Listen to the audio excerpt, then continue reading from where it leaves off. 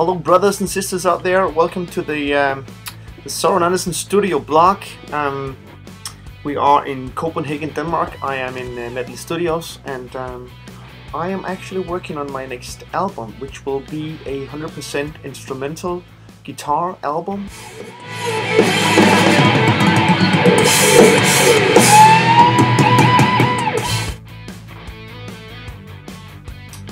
Done with the drums and the bass, and right now I'm doing rhythm guitars. Quite interesting thing, I'm playing all the rhythm guitars with this new Pacifica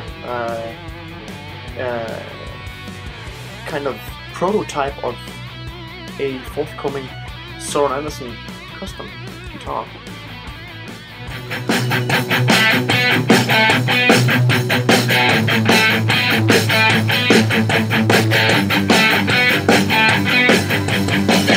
The rhythm guitars for this track is like this, and then I change the bass note to an A,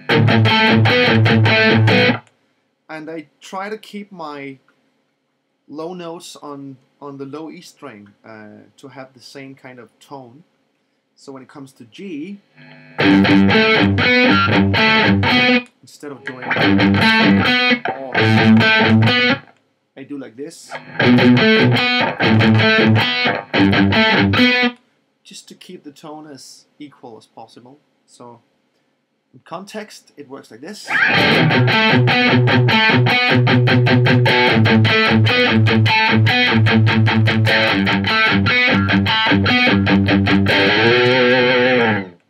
And even when I go into the B section, I still stick to the low E string. And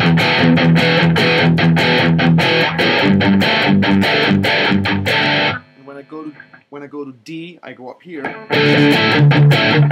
Only because this D sounds a little different. I just prefer to kind of stick to the low E string to keep it kind of flowing.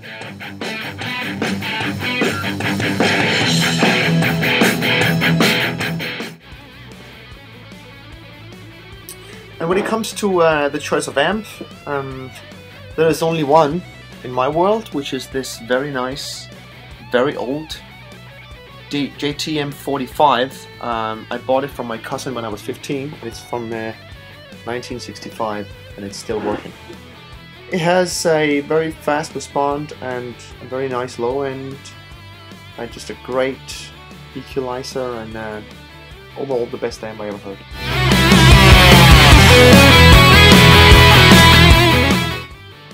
When it comes to pedals, I am using the Houston Kettner Tube Factor right here.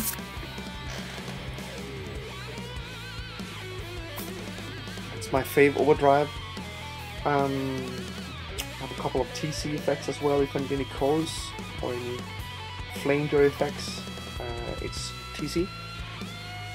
Cabinet, if you guys want to see how I make up my guitar this time.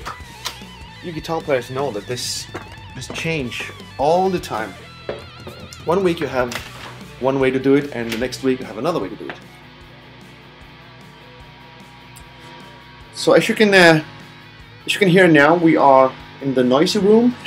This is where I have my cabinet, and it's 2x12 with the vintage 30 speakers and just one microphone, and you're ready to rock. Right here is my drum room. This is where I record all my drums. It's a very nice, woody, very open and kind of big room. As you can see, lots of gear, but it's just the drums I record. Back to the control room.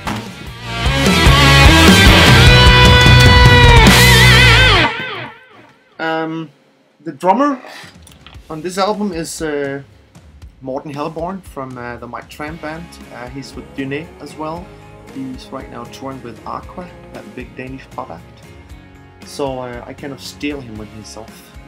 So we record all the drums in 2 days, and I'm very happy about it.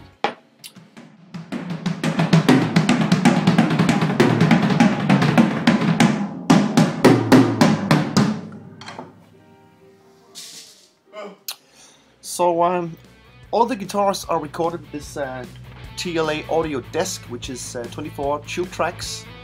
It's a great desk. I record all the drums with this desk as well.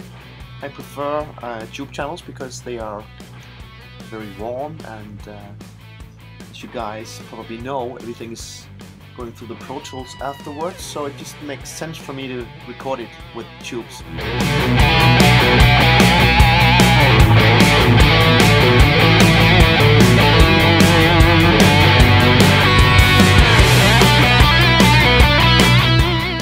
So I just finished the rhythm guitars, and now I'm working on my kind of lead track. The way I'm doing it is I'm playing through the whole song on a couple of takes, and then after that I listen to the different parts from the different takes and kind of edit together perfect version. And I'm improvising a lot, and hopefully some good guitar stuff will come out of it. Here's take number 2.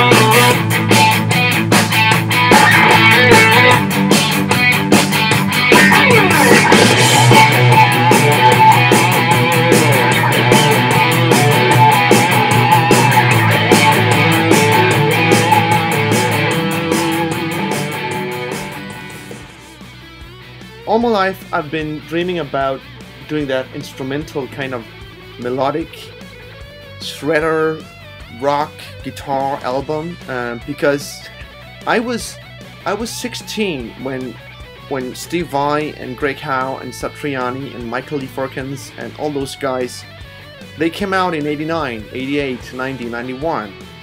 At that point I was 16, 17 years old, so that was a big part of me for like 5 years.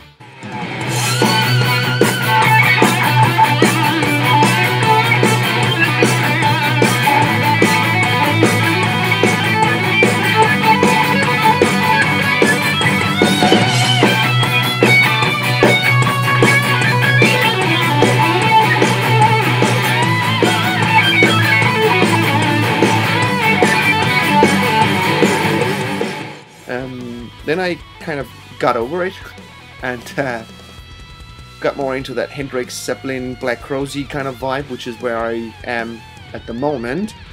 But I am now recording this guitar album, and it's actually something I do just because I can. I don't care about is it cool or is it not cool, is it kind of out of fashion or is it coming back. I don't care.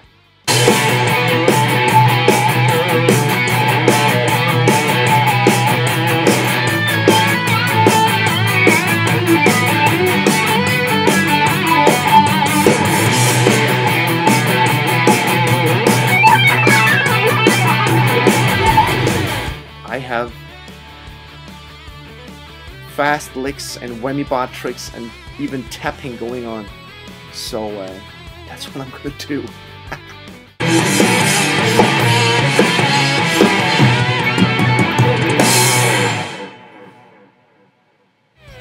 Looking forward to see you out there.